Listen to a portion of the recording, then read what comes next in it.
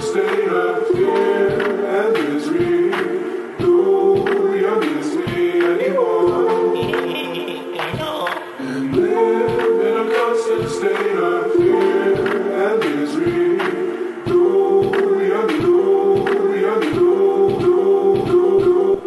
live in a constant state of fear and misery. No, you're me anymore.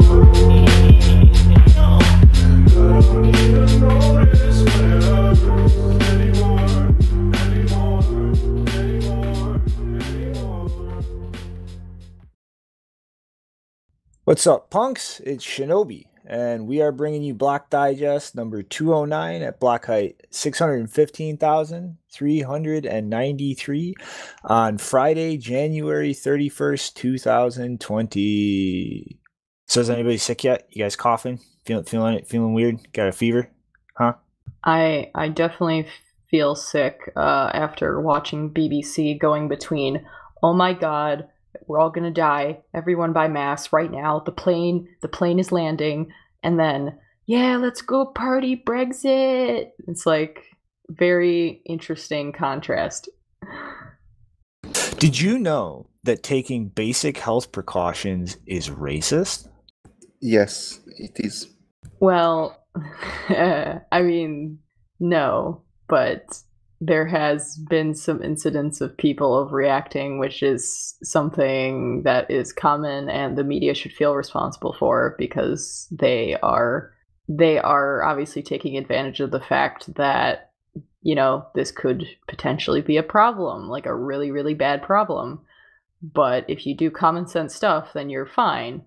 But most people just hear China, stay away from Chinese people, or are infected, and they react in stupid ways. I just got some Chinese food yesterday. It was yummy. Oh man. So do we just skip the public health bulletin today? Did I get my doctor hat out for no reason? Well, I hope everyone enjoyed our commercials. Actually, I did not have a chance to splice those into the last one, but oh my god, I'm going to with this one. You denied the audience. You denied the audience the parrot. No, it won't be funny anymore because now it's actually so. Those commercials are coming, damn it. You've denied our audience their comic relief. All right. Well, I guess if I've done that, should we give them some awesome fucking news? I mean, before that, I just like to note that you guys ruined my intro completely, because I wanted to say that the number we are all looking at is over 9,000. And unfortunately, it's not the price. It's the price too, but it's the number of total confirmed cases, which is 9,776, and total deaths are up from 190-ish to 200. Oh my god. So, yeah. We are awful.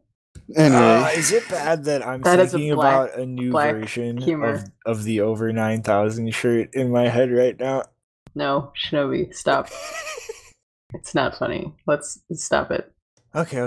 Bitcoin show, Bitcoin news, Bitcoin show, Bitcoin news.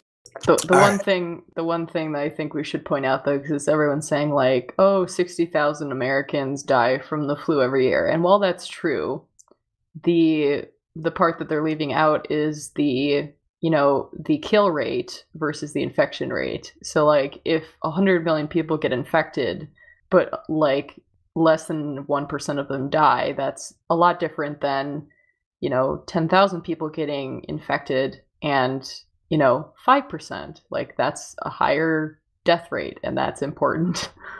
Oh, but that's applying logic, Janine. I mean, yeah, these numbers cannot really be very conclusive yet, because you could say there are 10,000 cases and 200 deaths, and you could say, well, that's not that bad. Then you could say there are 200 deaths and 200 total recovered, and then you could say, well, that's pretty bad. And then you could realize that many of the cases in China, they don't even get into the hospital. Only the worst cases get into the hospital, and no one died abroad.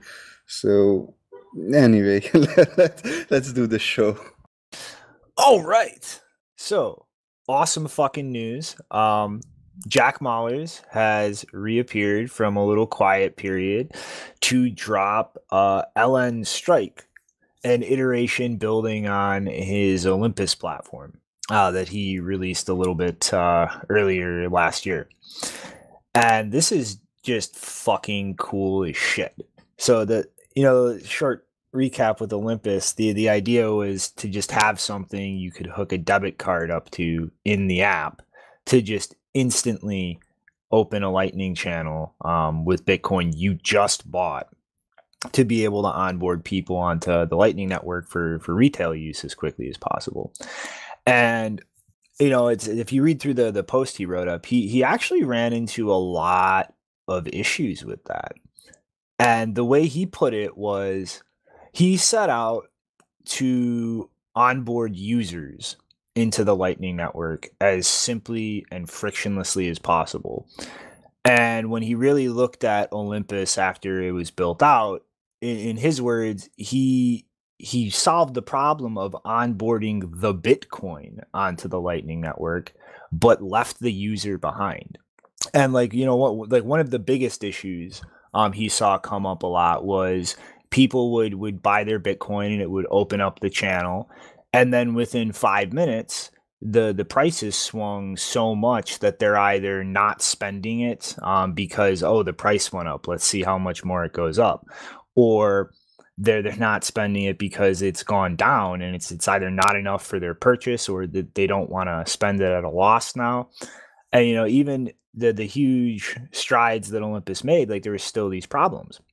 And so he put together the whole design for Strike on the idea of, this isn't about getting your Bitcoin into your channel on the network smoothly. It's about getting a user who's not familiar with any of this into the Lightning network. And so pretty much the gist of Strike is you just hook up your debit card like you did with Olympus, but instead of the whole mechanism be to set up your own channel with that Bitcoin, you're pretty much just using Jack's node and liquidity in the background in his channels to instantly pay him through your debit card, and then his node fulfills your Lightning payment. Or if you're trying to receive money, his node receives that payment and then credits your debit card and bank with it. So it's literally just that account system where you can hook your bank into the Lightning network. Like the way he put this is your bank account can now speak Bitcoin. With this app and service, you can receive Bitcoin and just poof, it just pops into your bank account. Or you can buy something with Bitcoin and just poof, the money debited out of your account and it just gets paid over Lightning network. And I'm sure that, a lot of people are looking at that and thinking, oh, KYC, yada, yada, yada. But, this isn't for people who have issues with these types of things. This is for your average normal person. And this is the perfect type of tool for this. And as far as the KYC custodial, it's not custodial. Like this is effectively, with the caveat, obviously the legacy system can reverse or charge things back, atomic between your bank account being debited or credited and money moving on the Lightning network through Jack's node with this. And so I am really fucking psyched about this. And honestly, this kind of has me entertaining the idea, what if me and Mr. Hoddle were dickheads with the shirt store and just stopped taking card payments directly. It's oh, you want to pay with your card? We'll go use this app instead. I think this is going to be very interesting when this actually hits public release in the next couple of months. No ring, no evil banks are taking over. No, this is cool. No, nothing. No, this is really cool, because I didn't know this is exactly what he was working on, but I kind of got hints several months ago, and it's really awesome to see that this is what it came to, because it's still using a bank account, but it's still super useful for at least the main use case I see is for people who want to get paid in Bitcoin, but maybe their employer doesn't have Bitcoin or isn't willing to buy Bitcoin in order to pay them in Bitcoin or receive Bitcoin through the business. So I see that as a great use case for people who haven't had that option yet. And it's just the use for a Bitcoiner like me. If I'm going to spend Bitcoin on something, like I immediately think the taxes, that's irritating. Like, what's the gains? Like, this is, I wouldn't even have to think about this or look at my current holding. I just hook my debit card up to it and then zap. I just pay with Lightning whenever I want. I don't have to think about taxes or gains. Like, I am instantly acquiring this and then instantly sending it. There are no taxes. I think you mean strike, not zap. Uh-oh. I had a whoopsies with my brain word. Yeah, I think this is going to be really interesting in terms of retail adoption in the developed world. Yeah, and it's also, like, it's good to see that he made the smart decision to pivot, the focus of the project instead of just keeping on going with something that he didn't think would work in the long term, because that's a problem that a lot of companies have, wink wink, that their business model's not working anymore, but they try to keep it alive as long as possible. But yeah, it's just waste of time. So good that he made that decision early on. It's just another reason I'm positive he's gonna fucking build some amazing shit in this space. Like, it's not. It's like you build it, you see if it works or not, and then you iterate. Like, he's not wasting his time with just oh no, if I just do this or that. So what's up, Nopara? Are you going to integrate this into Wasabi? Is this the Lightning support we've all been waiting for? It's funny that you just said that, because anyway, so yeah, I start from the beginning. So you might have known that I'm going to be in a video game, and this game is coming from Zebedee, and the name of it is Reiki, and it's some Mortal Kombat like game, and I'm going to be one of the character, and another character will be Nicolas Dorier, and we are going to have a match in the Advancing Bitcoin conference. So we are going to go against each other. Now, there is something else about this game, is that you can support on the Lightning network with Lightning transactions. So you send some small amount of money, and then I don't know how it works, but this is how I imagine. Then my health goes up or something like that, so I can kick Nicolas's ass. Now, I was thinking, maybe I should integrate Lightning to Wasabi. And how would I do that? What if I only integrate it for full node users? What should I have to do that? Okay, let's just write an API for C Lightning. And then I was looking at C Lightning, trying to integrate it, or didn't even started yet, because I've seen something very, very bad about C Lightning, and I quote, "C Lightning works on Linux and Mac OS." Fuck, really? Seriously? There's something missing on that list. What is it? What?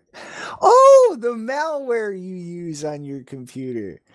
Yeah, so I'm not spiking C Lightning into Wasabi like ever because of this.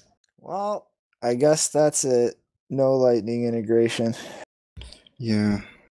Okay, that was a short story about this said experience. Well, I want to go back to the idea really quick of the game, and then that integration and stuff before we jump ahead to the next one, because you said that people can pay over Lightning to refill your health bar. So whoever wins or loses the match is pretty much whoever can get random Twitter trolls to spam the most money over Lightning. Yes, that was the idea behind the integration too. Oh my god, oh man. I'm not gonna lie, I could see that not really going too well with a fighting game like that, but I think that would get really interesting with like a strategy game like StarCraft. Mm-hmm.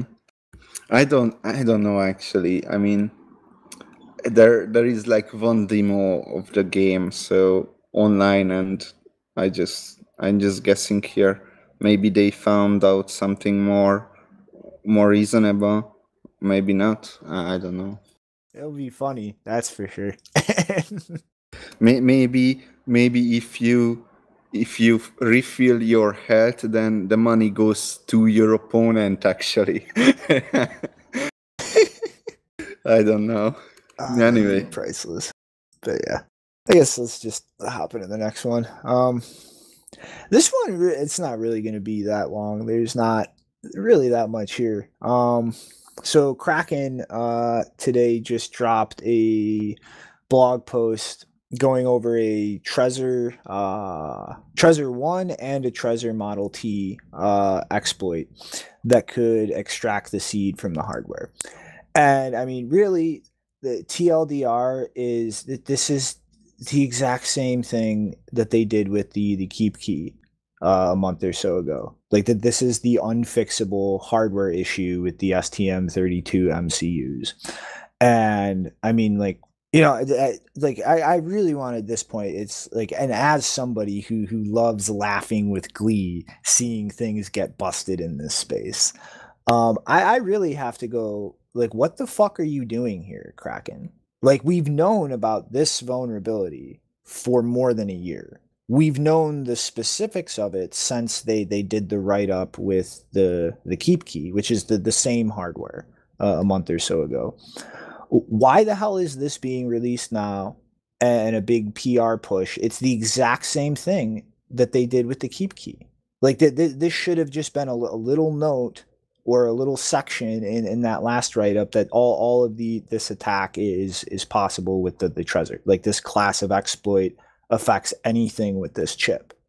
And I really have to question the motives of a custodial exchange that is kind of just stretching the PR mileage out of something that we've known about for the last year now. Like, why are they doing this? Like, this to me at this point doesn't look like purely just a company researching things because people should know this stuff. I mean, this is getting to the point where it looks like a custodial exchange is just trying to maximize, oh, don't trust hardware wallets. So, like, what the fuck?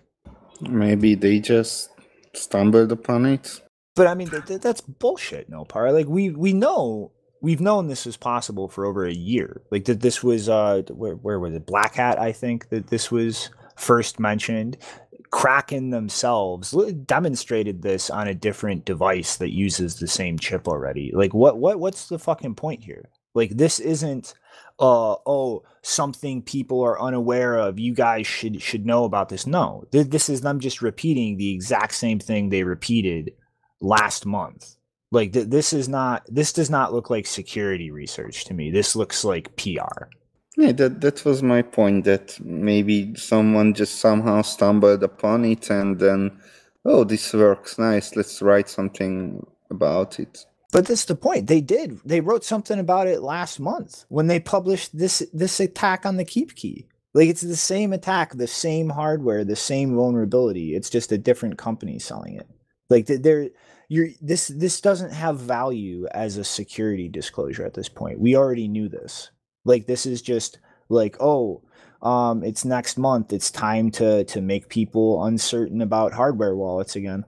Yeah, but that's exactly my point, what you're saying. I'm not arguing against it. I'm saying that someone just stumbled upon it. He wasn't actually researching the topic, just somehow get to know about it and thought, oh, it will be a nice write-up that gets some PR, you know? Yeah, but like fuck that, dude. Like that's not how you should be handling real security issues like this. It's not like we just keep going, oh, this thing over and over and over. You disclose it, you help it get patched, and then it is what it is. Everybody knows it. Like, you know what I mean? Fuck, I hate Trezor. I think that wallet's a steaming pile of shit, and half the people at that company are incompetent as hell. But like I'm not running around screaming that from the rooftops every day or trying to keep that the topic of discussion. Like I've said my piece. I'll say it again if it comes up or something happens that we should talk about. But like this, it like I don't like this. This is a custodial business that is portraying their research like this in a way that's like they're spreading fucking uncertainty over this shit. The same way that's happening in this space with privacy tools. Like I don't like this. I do not like this direction of fucking companies in this space spending their time and resources just shitting on all their competitors disingenuously, whether it's outright lying, whether it's misframing things to be misleading, just to try and make themselves look like the good service. Because the end result of this shit is you just add to the confusion that new people have to deal with coming in here. Mm-hmm. Yeah, it's like I can only reiterate. I agree with that. It just I was speculating on how something like this could happen if this thing has been disclosed already and they were not aware of it. So that means they were, though. Did not do good research at all. I mean, like, Janine, you got anything to say on this one? I mean, not really. I'm just kind of confused why. And I mean, what I see is like a vulnerability that's already been disclosed and talked about is being brought up again like it's a new thing. It just doesn't make sense to me. And like, did they say they spent several $100s on it? Like, I just don't see why it's necessary. Yeah, that's my point. It's like this isn't doing anything useful at this point. Like it's just spreading uncertainty. Because like if I don't know, I don't see why they're doing it, because people are going to look at it and think it's a new one, but it's an old one, and so they're going to overestimate, how many risks there actually are, when it's just, I don't know, this just doesn't make sense to me. But exchanges are a bit weird, and they have a lot of money, and they have money to waste, I guess. Mm-hmm. Well, I guess, I don't know. Kraken, stop being so fucking shady. Other than that, though, you want to take us into the next two things, Gene? Yeah, so there's, I mean, they're not really stories, they're just kind of updates about Casa Huddle, and I'll combine them into one because they're kind of related. The first is that Jeremy Welsh, who's the co-founder and CEO of Casa, announced that he will be stepping down as CEO and moving into an advisor position for an unspecified amount of time. I don't know if it's permanent or he's just doing this temporarily, but he said that he has to deal with a family health issue, so he doesn't have the time or focus to be CEO at the moment. And he tweeted about how proud he was of what Casa has accomplished this so far. And in the 2019 that, and he listed all of the projects and features that they've built out this year, and then passed on his responsibility to Nick Newman, who was their head of product, and also I think Jameson Lopp will still be the CTO, but they've both been added to the board of directors. So that's pretty cool. And then in the second blog post, which is written by Nick, the new CEO, they will be, basically he writes about what they'll be focusing on for 2020. And one of the big changes is that they say they will not be developing the hardware devices anymore. He writes, "We will be open sourcing the Casa nodes so that anyone can build it on their own hardware, and we won't be building new nodes for now." The Casa node was a massive step forward in usability for Bitcoin and Lightning nodes. We created the first plug-and-play hardware node that allowed people to run Bitcoin and Lightning as it was meant to be with your own node. The Node 2 is now shipping to everyone who purchased one, and we're excited to get in your hands. While we sold out our first batch of Casa Node 2s, given the laser focus on Keymaster, we've decided to stop selling Casa Node 2 in the near term. As part of this change, we'll work to fully open source Casa Node software and its build scripts and images so anyone can build the Casa Node on their own hardware. We'll have more details on this coming. So yeah, they're basically just going to open source it, which I mean they should probably were planning to do eventually. At least they should have been planning to. But yeah, so Keymaster is basically going to be their main focus, and Keymaster is their multi-sig application that they want to build out with more inheritance features, hardware wallet integrations. They specifically mentioned Cold Card, and expanding their membership program and improving usability in general for these types of things. So, yep. Mm-hmm. Yeah, I think this honestly was probably just like that market is probably saturated as all hell right now. Yeah. And sales are probably slowing down. So it's like, their main business is the custody and the fees for that. So it's probably just like sales are slowing down. Like we'd have to cut margins to compete. So like you just spin it off and let people set it up themselves and concentrate on the actual like custody management tools. And honestly, as long as they and I really do think that'll probably be a net benefit in the end if they actually put the resources in to deal with all the little fringe issues that most installers have so that it's simple to use. I think that would wind up being a net positive. Yeah, I haven't looked. I have no idea how big they've gotten, but it makes sense if you're a relatively small company. It's hard to be a company that makes a product and also a company that offers like custody and inheritance advice. I mean, they can go together, but maybe they're just picking which one they want to focus on because they're not that big yet to be so diversified. Mm-hmm.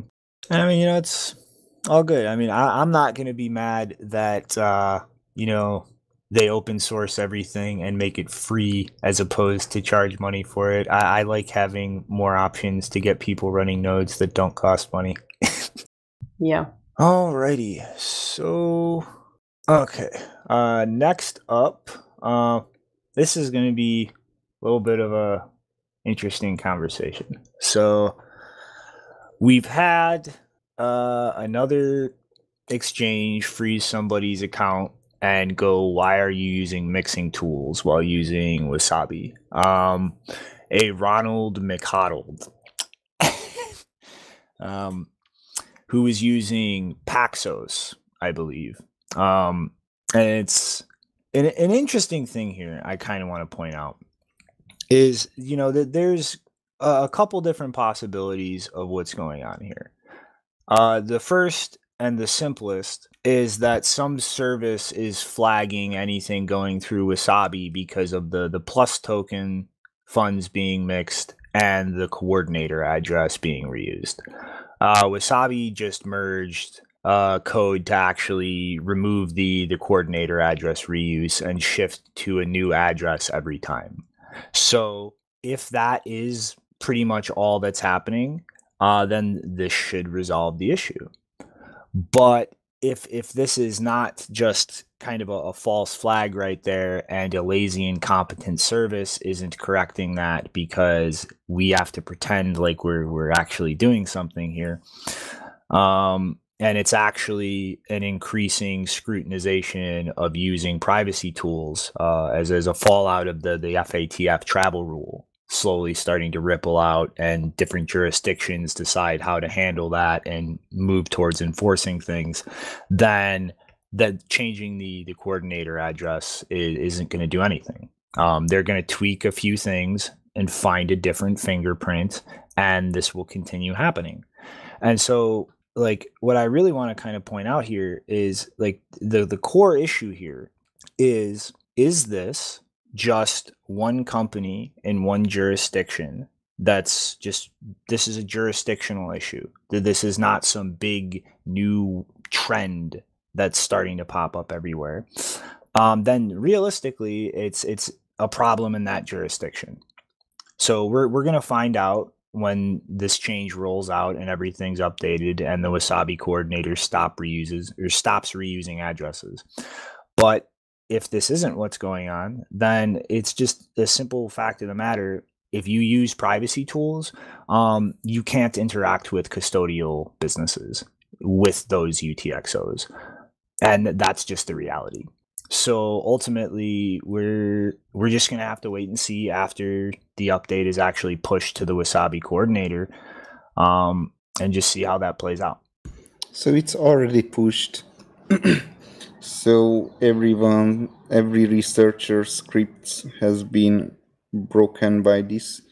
But well, there was a lot of misinformation on the internet, and it took me more time to reply to them than to actually code it. But it's not solving anything. Because my like me looking at this and putting all of this together. This issue has happened with Paxful, with Bitfinex, with Paxos, and with Singapore Binance. Now, Singapore Binance is obviously based out of Singapore. Paxos has an actual physical office and presence in Singapore. Finex and Paxful definitely operate in Singapore, but Finex also intermingles their liquidity pools with Quinine, I think is how you pronounce it, a Japanese exchange, I think, that also has a physical presence in Singapore. And so if you really look at all of the businesses involved in this, 3 of them have pretty substantial presences in Singapore, like the kind where you're going to look at the cost benefit of just dealing with something the government wants you to do versus the cost to your business if you have to pull out of that country now. And it's really, to me, looking like it's much more likely this is just in this one jurisdiction there is some service or something that is flagging these things for whatever reason, and that's really the scope of what's going on right now. And so is this jurisdiction going to start scrutinizing all privacy tools? Is this a trend that's developing, or is this just the plus token thing and the address reuse? But like either way, everything I see looking at this, it's very likely that this is just something happening in one jurisdiction, at least so far. So Bitfinex is really a completely different thing, because the guy who got asked about stuff was actually not even using Wasabi but Electrum. And this happened way before the plus token thing. It happened a long time ago. And the thing was that it's obvious what happened there. It actually, they asked him about the coordinator address if he possesses that, because their blockchain analysis did not know that that's the coordinator address.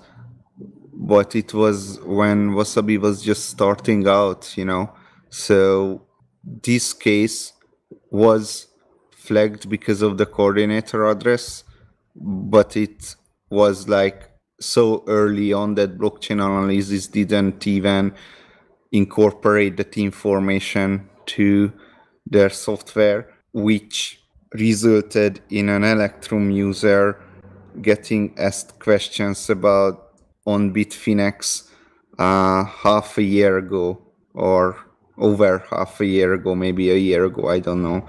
So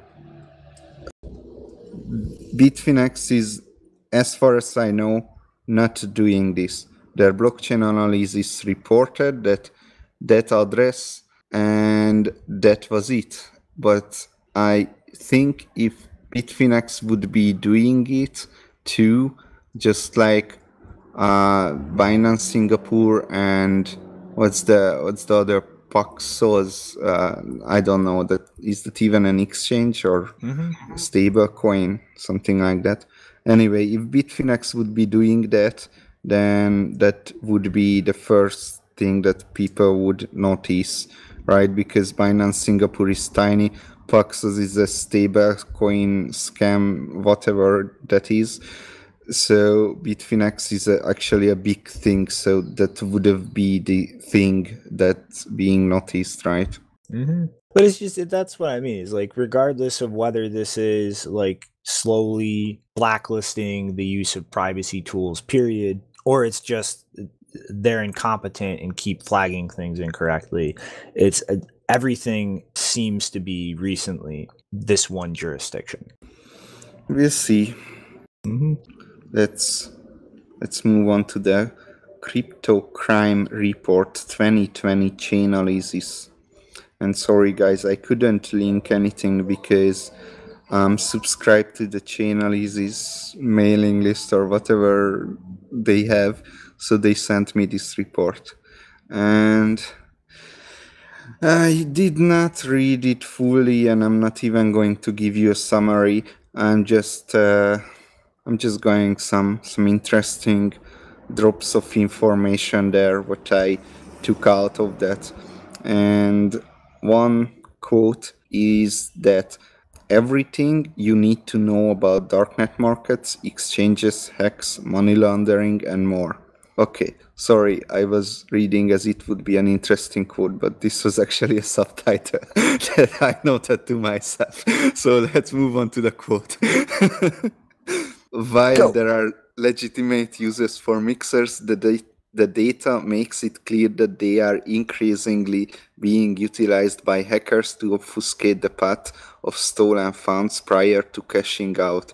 Exchanges can likely stop some of the cash outs and help law enforcement claw back stolen funds by halting suspicious transactions from mixers. Binance has already begun doing this, and we think their model could be a useful example for other exchanges to follow. So they are citing Binance as the example to follow, and that's really fucked up. I don't even want to go into why, but that's really fucked up. So they're pretty much just like literally advising their customers at this point, just flag anything that touches CoinJoins.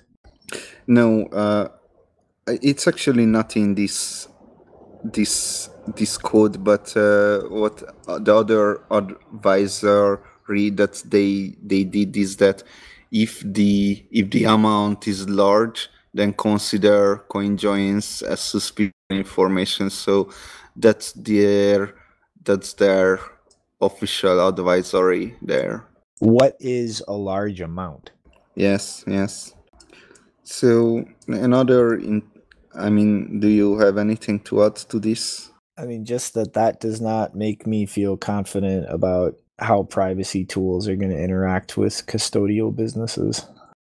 No, I mean, like, for fuck's sake, Binance is the very worst example who is doing that, because they actually get hacked and data leaked out, your personal information, and that's like, okay, let's make Binance ask more information so more information can leak out, or I don't know. Anyway, so another statistics from this report, because I don't like it, because they don't have sources and everything is so proprietary. You basically have to just believe whatever is written in there. So that's why I don't really want to go through the whole thing by myself. But anyway, so if you search for in the report Wasabi, it has 4 mentions. If you search for CoinJoins, it has 13 mentions. If you search for Mixer, it has 29 mentions. So anyway, I think that was something interesting there. Last year in 2019 crime report, Wasabi had 0 mentions. Wonder what will be in 2021. Yeah. That's about it. Yeah, I mean, that does not fill me with confidence in the sense that, I mean, like, come on, that's your solution to privacy tools that you can't handle. Just harass any customer that uses this based on arbitrary nonsense. So actually, this brings me to a point that, when I was talking with the Monero guy, and Monero guys are always coming with Bitcoin is not fungible and Wasabi is not fungible, and many of them, they don't actually define fungibility, but it's indistinguishability. And then in the same argument, when they are arguing that Wasabi is not fungible, or specific guy was arguing that Wasabi is not fungible, he also put into the Binance example. And it's so funny because Binance couldn't distinguish between Wasabi output, so Binance decided the Wasabi output will be flagged regardless of its source or if they have suspicion. And they couldn't distinguish. Indistinguishability is a synonym for fungibility. So he basically contradicted himself in that very comment that he wrote to me. So that was interesting. Yeah, dude, they're blacklisting all Wasabi coins from a coin join. Just use Monero, dude. They'll accept Monero deposits. Okay. Alrighty, so hold on 1 second. Window is lagging. Okay, so next up is it's kind of an interesting proposal from ZMN SCP XJ, the infamous Lightning developer. So why is he infamous? Because I don't know, everybody knows him, even though it's like impossible to remember what his name is. Okay. But he proposed this new technique called a pay swap to try and confuse Chainalysis. It's actually about a week ago or a little more. I just noticed it though. It's kind of an interesting idea. It's not something I could see really being cost effective in the very long term, but as long as we have cheap block space available, I think it's a pretty interesting concept. So it's pretty much a variation on a coin swap, where that would be where you atomically just swap UTXOs with somebody else. And the trick is to do it in a way that doesn't leave a script on the blockchain that gives away that some atomic exchange is going on here. And, Schnorr and Taproot are going to be huge help with that. But the idea is, instead of just making a payment and getting change back to yourself in one transaction, what you would actually do is coordinate with the person you're paying. And I pick a UTXO that's greater than the payment amount, and I send you that whole UTXO. I just make a transaction with one input and one output, giving you that whole UTXO, and we bury a smart contract in it for the next part, where you take one of your UTXOs completely disconnected from the one I'm giving you, and then you make a normal transaction with one input and two outputs, where I get my change back from the other transaction, and you get the change back from the payment you're making to me. And so you can kind of completely screw with the current understanding of analytics heuristics, because now the payment you're making just looks like a transfer to yourself. A Chainalysis company is going to see one input and one output and think that a user is just moving coins to a different address they control. But you're making a payment, and then you getting change back from that in a completely disconnected transaction throws shit off, because that looks like a payment, but it's not the payment. It's just you getting your change back. And so, like, this idea, like, obviously in a fee intensive market, or a high fee market, when you look at something like PayJoin, it's a lot more expensive because there's the extra transaction, the extra block space. But until we get to a point where the block space starts getting really scarce again. I think this could be a nice little technique to really actively mislead Chainalysis companies.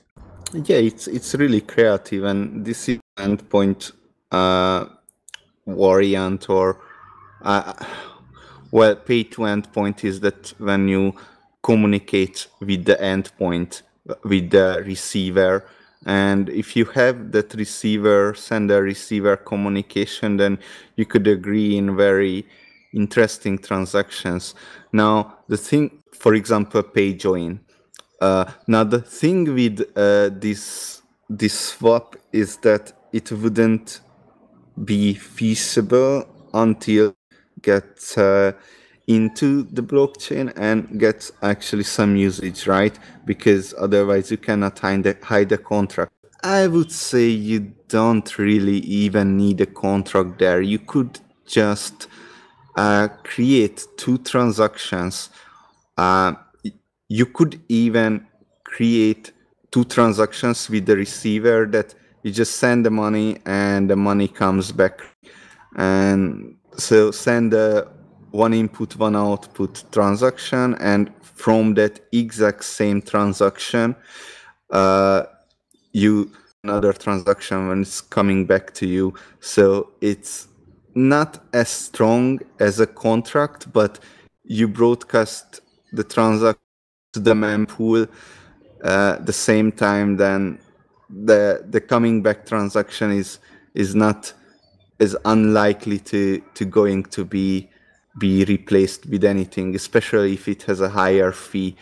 I think it's nearly impossible. They would have to make a deal with the miner to make sure.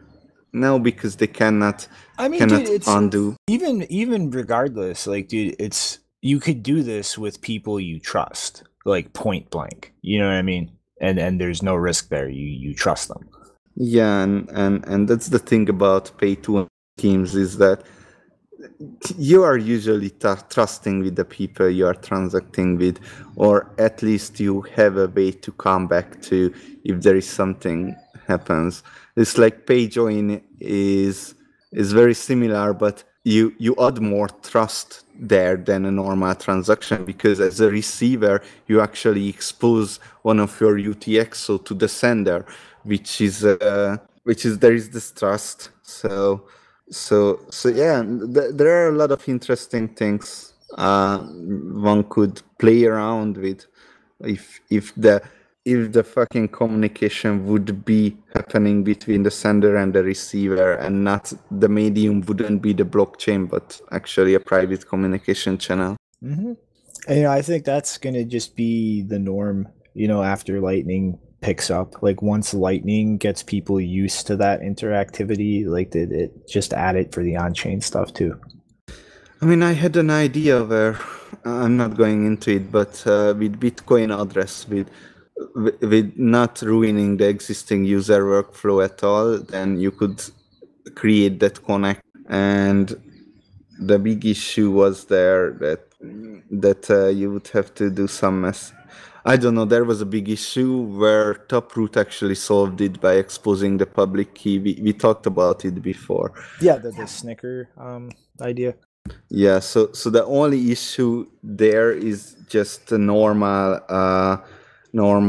communication, normal peer-to-peer peer-to-peer DOS vectors, and for a peer-to-peer network, and nothing else is problematic there anymore. So yeah, we could do that. And if you get the communication between the receiver and the sender, you don't actually have to do a Bitcoin transaction. A Lightning transaction could just happen in the background without you even knowing that. So that's quite an interesting thing there too. Mm-hmm. All right. Are you guys ready for some drama? All right, so I want to start this one off with some clarifying caveats. So Andreas Antonopoulos has just filed an affidavit and gotten involved in the batshit fucking crazy class action lawsuit against Tether and Finex alleging over $1 trillion of damages because they manipulated the market with my tether printer and the price would be higher if they didn't do that. Give me $1 trillion, please. So I want to clarify. Andreas is not making an outright statement that that is a valid argument and that's what happened. Okay, he's not. He has not come out and gone, yeah, that they manipulated the market like that. $1 trillion. That's not what's going on. But despite that, it's still, in my opinion, what in the holy fuck are you thinking? He's essentially been hired by the prosecutors as an expert witness, and in his affidavit testified to the stellar competence and ability to grasp things in the cryptocurrency space that the prosecuting legal team has demonstrated in his past interactions with them, doing things like this. And just no, like full stop. No, that prosecuting team thought it was sane and reasonable to bring to court my tether printer pumped the entire market and that's the only reason the price went up. We calculate $1 trillion of damages. This legal team thought that was a sane, rational case to bring into a courtroom. So no, they're not competent. They don't get this space. They're out of their goddamn fucking minds. And I don't care that Andreas is not stepping out and directly going, yeah, the tether printer narrative is accurate. No, you are lending indirect legitimacy to this fucking insanity by getting involved in this way. So what in the holy fuck is this moron thinking? Like, he's out of his mind. He is completely disconnected from reality. You know, we had an argument before where I was on the opinion that price manipulation is kind of a made up crime, and you were arguing against that. Now you come around. Well, no, it's not about price manipulation and whether that should be a crime or not. It's about this did not happen. Like, that narrative is delusional. Not only does all the public market data just casts incredible doubt on that, but we're actually at a point now where we have had people like the head of the Circle OTC desk went on the brink, Nick Carter's podcast, and fucking directly went on record talking like, no, what do you mean print money out of thin air? I handled and redeemed and issued hundreds of millions of dollars worth of tether every day. Like, what are you talking about printed out of thin air? Like, it's the fact that he is humoring that case by being hired by the prosecutors as a witness instead of going, you're out of your mind. He is giving his expert opinion. Maybe we shouldn't read more into it. No, I very much think that we should. You know, you say he's just giving his expert opinion. Okay, to who? Under what context? For what ends? You know what I mean? Like, yeah, Dennis Rodman is just going to talk to Kim Jong-un, but he is lending legitimacy to a fucking batshit crazy dictator just by doing that. You know, and that's a really extreme example. But my point is, just associating yourself with certain things is in a way legitimizing them. And that's exactly what he's doing right now. Like, you get my line of reasoning there? I get your line of reasoning, and this thing is so much deeper. Just when you said that, oh yeah, Dennis is going to talk to Kim Jong-un, or you're going to give an interview to a magazine that sometimes is scamming people, or you're going to give a speech on a conference which charges a lot of money from their participants, right? And I'm not sure I'm in a position of of deciding on this. It's quite a deep conversation there. It's this simple, okay? Like, Finex is not a fucking white dress fucking virgin bride. But like, dude, they're not just printing money out of thin air, and that's the whole reason the price went up. Like, this shit is crazy. It's clear as day. Finex operates just enough outside of the reach of a few big governments like the US that they don't like that. And they have been trying nonstop every way they can to fuck with them legally, financially, through regulations. And this is just the latest fucking attempt at this. And Andreas is legitimizing that. He is humoring that as a legitimate thing rather than the completely obvious attempt it is of a government to fuck with a business in this space because they don't want this space to get big. I personally don't think I would ever want to get involved in any kind of legal proceeding other than only if I have to. Even if someone would rob my house, I would rather just mitigate the risk by myself. I would just pack my stuff together and wouldn't go to court, wouldn't try to figure out who did that. But I mean, he's just giving his legal opinion on a case that's probably significant. Well, maybe his legal opinion will be not what the prosecutors would like to hear. I don't know. Mm-hmm. It's just like, it's just fuck him, dude. He is adding legitimacy to bullshit. Plain and simple. Sorry, technical opinion, not legal. Sorry. Yeah, that's what he's doing. But regardless, he's legitimizing bullshit. But yeah, I don't know. Let's hop along into the next one because this is going to be a fun one to go through. So the state of Hawaii is pushing a bill that would pretty much allow banks or financial institutions to manage, hold, and interact with cryptocurrencies. And this bill is just a fucking mess. Like, this needs to get just completely thrown in the garbage. It's defining and classifying a difference between digital assets, digital securities, and digital currency. Obviously, the three different schemes of regulation and how they get handled for taxes. And specifically lay out both means for an institution to interact with these assets, either as a pure custodian, where they have to hold things in a segregated account pushed away, or they can hold them the exact same way they do now. It's just a fucking a debt against that amount. It's not tied to a specific claim of a specific anything. So pretty much how banks work now. And then it also goes even further than that in specifying in this bill that even things like multi-signature arrangements with customers constitute control or possession for the financial institution's point of view.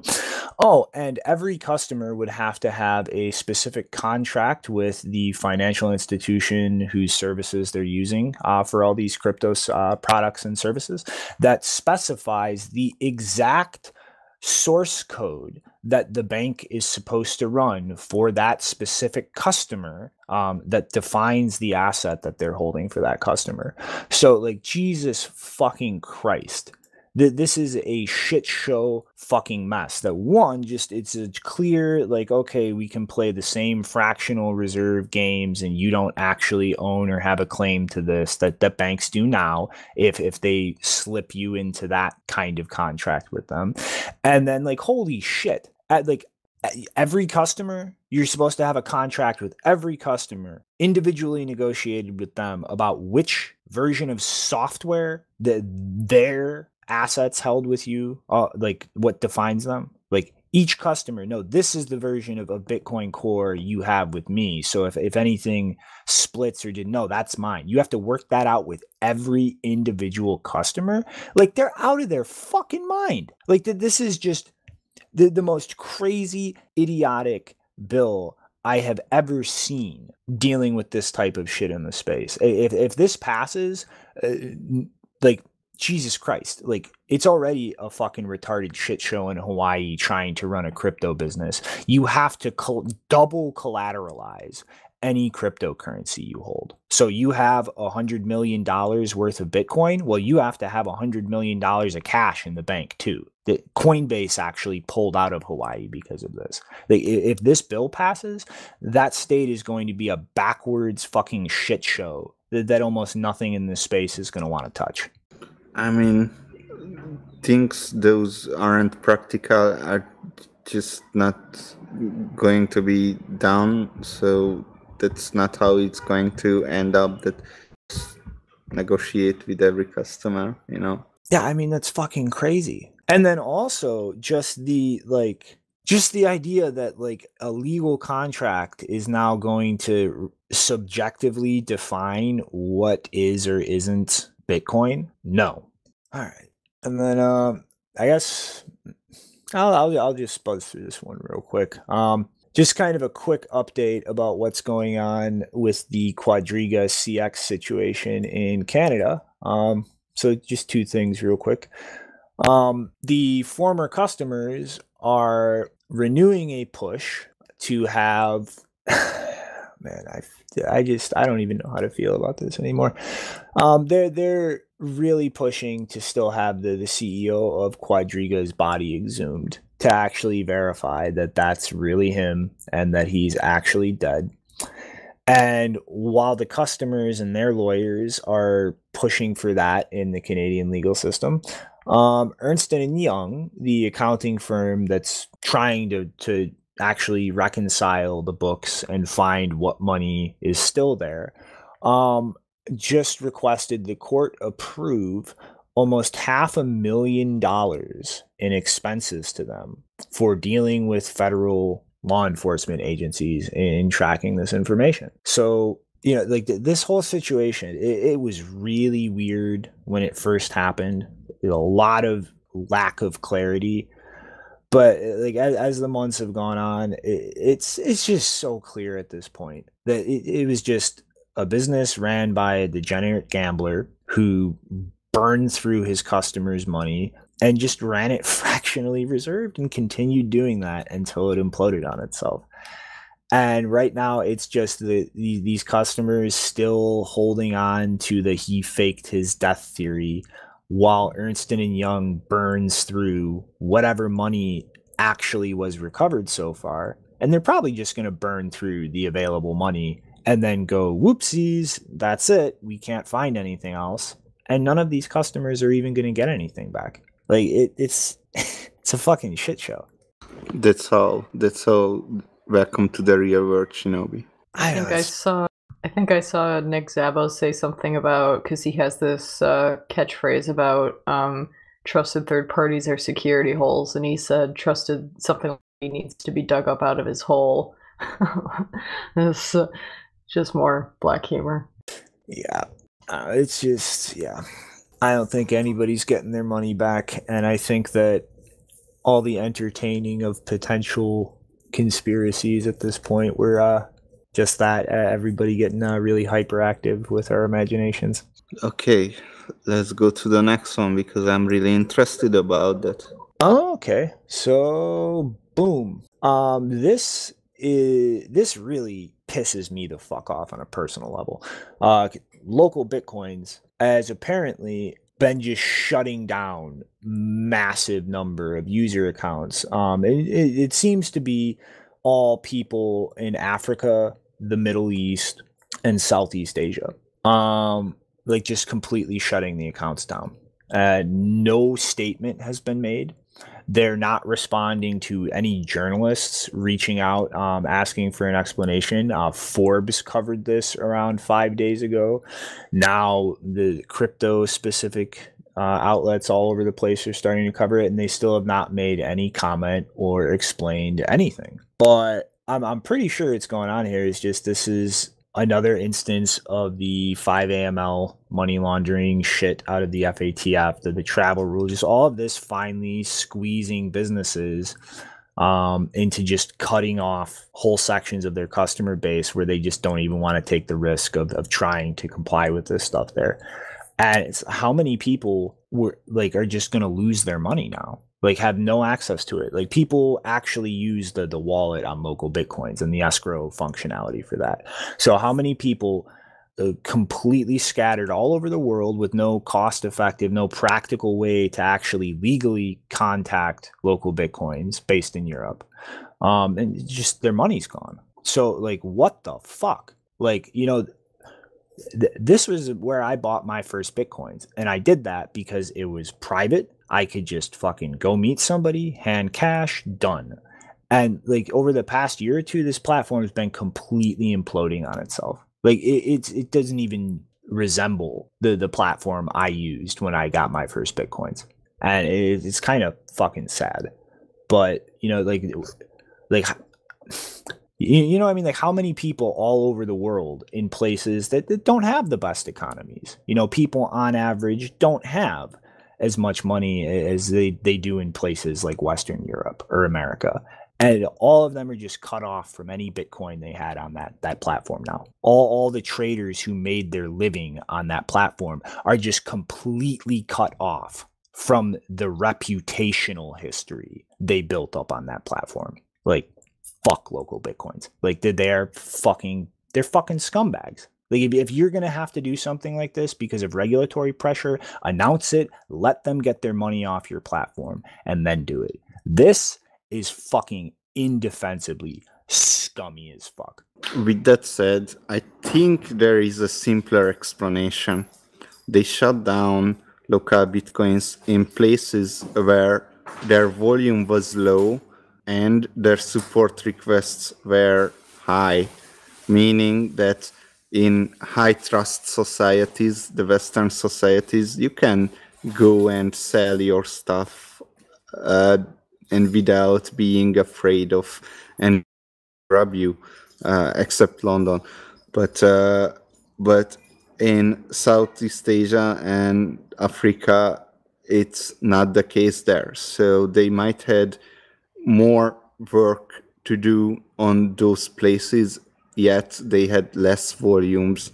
But like, dude, that doesn't make sense, because if you're going to do that, then you make an announcement like we're winding it down, let people pull their money off. Like they just closed these accounts. Like you can't log in, you can't, like, just closed out of nowhere, no explanation.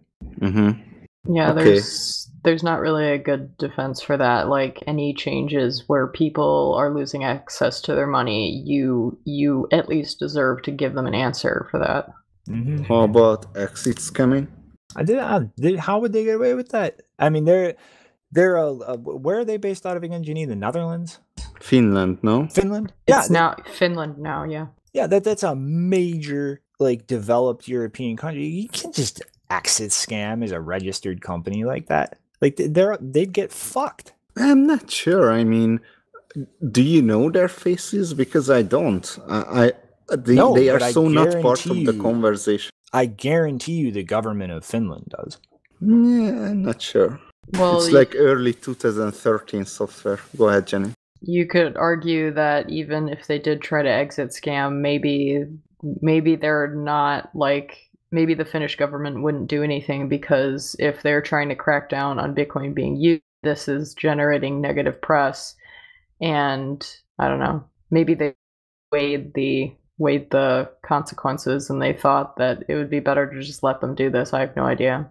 Maybe they will do something. They could be exit scamming, and maybe they're not in Finland anymore, and maybe the Finnish government will do something. But so far from what I've seen out of Finland, outside of, I think there was like an economics paper or something that was saying good things about Bitcoin, but I haven't seen any good things specifically from Finland in terms of their outlook on Bitcoin. Well, whatever the ultimate cause is, like, they're fucking scummy as fuck. I mean, I can't even believe this. Like, seriously. I know, dude. They're not taking away the money. I mean, there must be some. That cannot be the full story.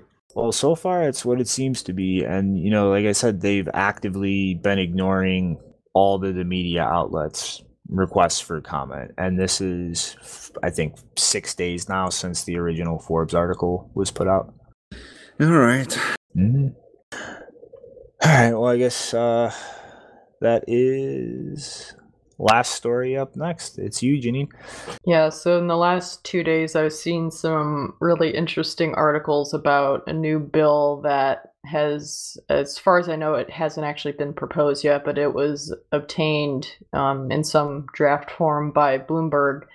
The bill is supported by mainly Republican Senator Lindsey Graham, and then it's kind of confusing to what degree he's involved, but reportedly also Democratic Senator Richard Blumenthal. And there's a good summary of the bill and what it says and the implications from the Center for Democracy and Technology. So I'll read that because they did a good job of basically tying together all of this legal language. So they write, the bill would put the Attorney General at the head of a commission that develops, quote, best practices for preventing online child exploitation, and would amend Section 230 to require online services to certify that they follow these best practices, or they will risk significant liability if individuals use their services to post or send child sexual abuse material, which they abbreviate to CSAM.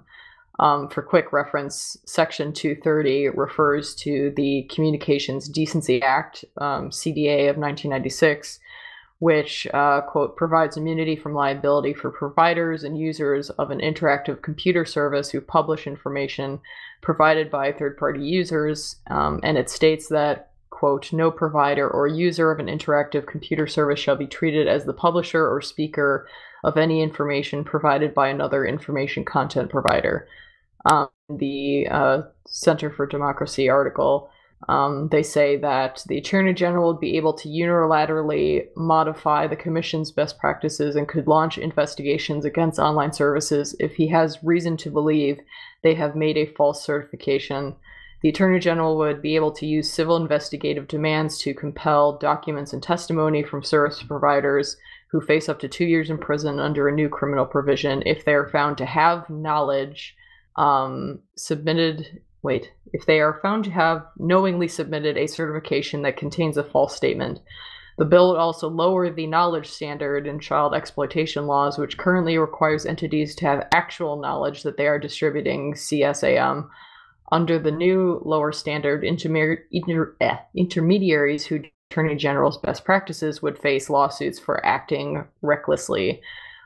So now, how would this be a bit of an issue for the use and I cannot talk today, proliferation of encryption tools?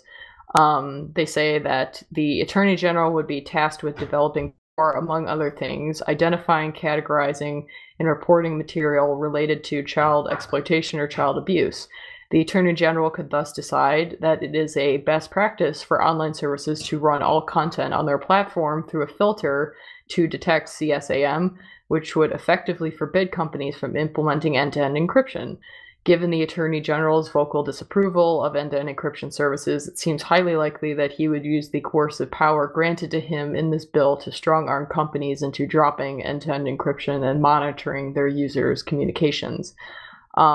So this is there's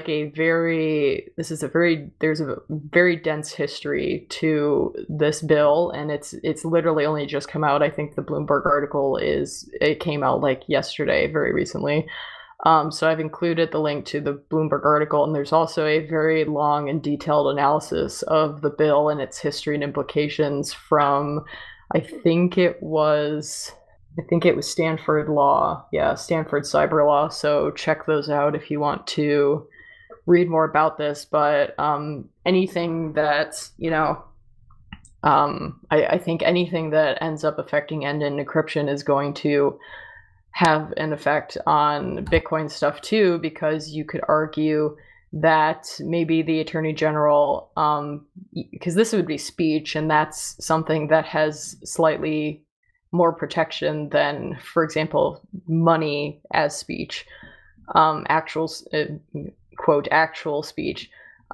So I could imagine the Attorney General having a similar power over, companies that are hosting cryptocurrency related stuff and them making an argument that they have to, implement more KYC or have their users disclose what they're transacting for in order to then go to the Attorney General and this commission and say, like, we fulfilled the best practice of preventing users from even possibly using their money for, child exploitation.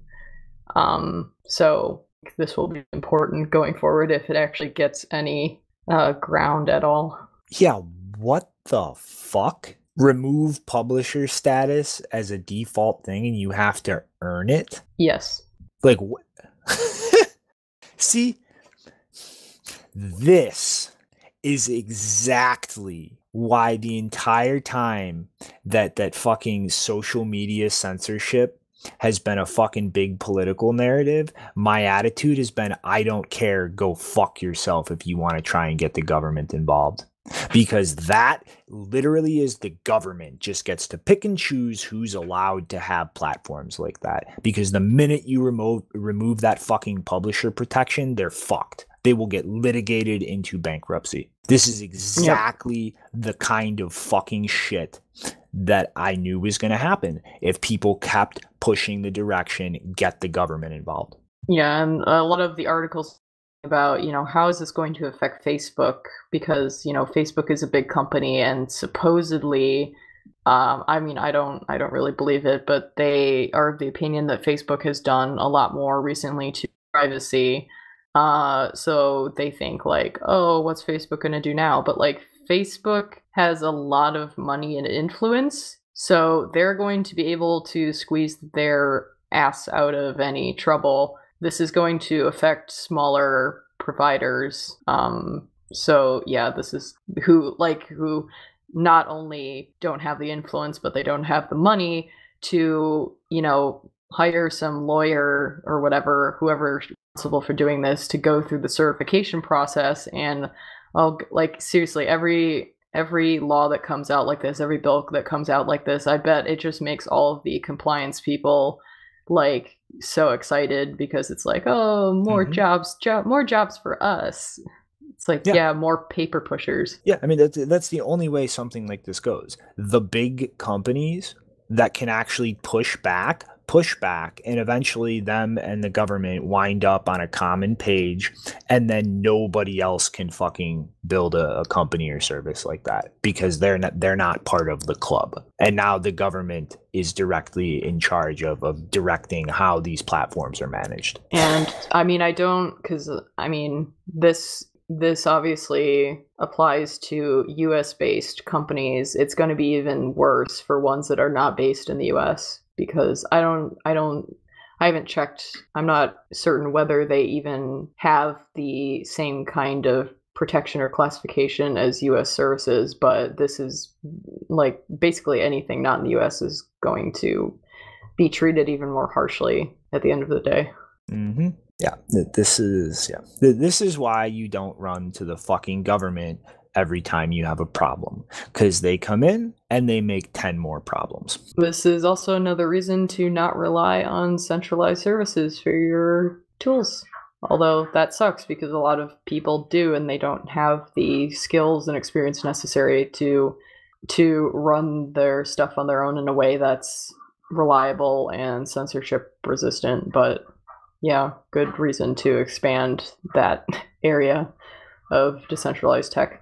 Well, I'm betting that this is going to be a topic that comes up on the show for a while to come. I guess, Snowpar, you got any thoughts on this?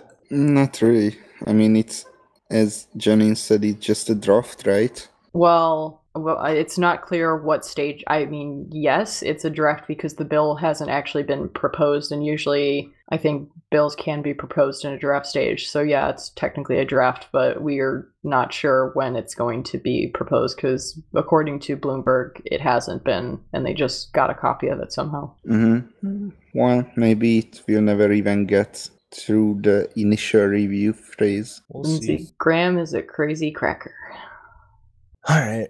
Well, I guess take it into final thoughts. Yes, I would like to thanks for our sponsor Skillshare to enabling us to talk about and do the digest. Janine, you got anything? I would like to thank our sponsor, NordVPN. All right. I am so sad because no one wasn't in the showroom is going to get that joke. We'll get it. I'll get it done, and believe me, there will be millions of things we can make joke commercials about. All right. I guess on that note, catch you later, punks. Safeguard Bitcoin. I'm going skiing and ignoring all of you chuckle fucks all weekend. Adios. Oh my god. Bye-bye. To the moon.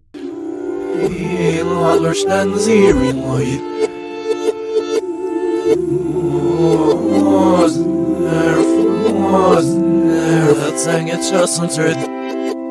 Inga fortsätt. I sinne. Jag snir i ditt sorg mår jag.